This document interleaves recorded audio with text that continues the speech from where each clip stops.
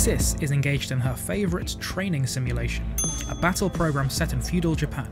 After she successfully eliminates an attacking enemy cavalry while playing as a samurai woman, a lone male samurai appears whom Sis recognises as Duo.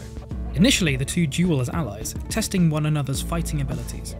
During the course of their duel, Duo briefly disarms Sis. He questions her concentration and wonders whether she regrets taking the red pill and took them out of the peaceful life of the virtual world. They continue fighting until she finally overpowers Duo. It is at this point that Duo states that he has something to say and that he has blocked the signal so that the operator does not listen. She assumes that he wants to propose marriage, but instead, he desires to return to the Matrix and wants Sis to come with him. When Sis believes he is teasing, Duo says he's serious and states that he has contacted the machines and it is the only way to find peace before it is too late.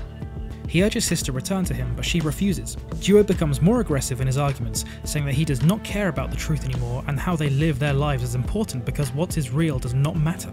As Sis becomes incredulous, their battle becomes more serious and forceful and they both end up on a rooftop.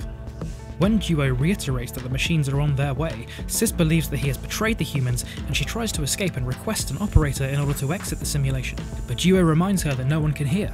When he offers her to come with him again, she refuses again and Duo in a flying leap tries to attack her.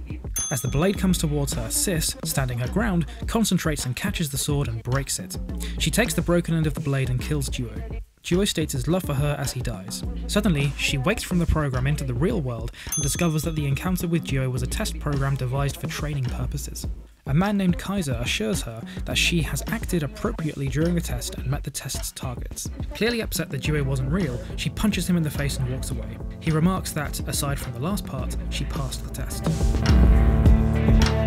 Thank you for watching, everybody. If you are a Matrix fan and you want to recap all of the information about the trilogy and the games and the AniMatrix and generally everything to do with the Matrix story, then subscribe to Jam Punch because I'm releasing a new video every single week. My name is George, this is Jam Punch, and I'll see you next time.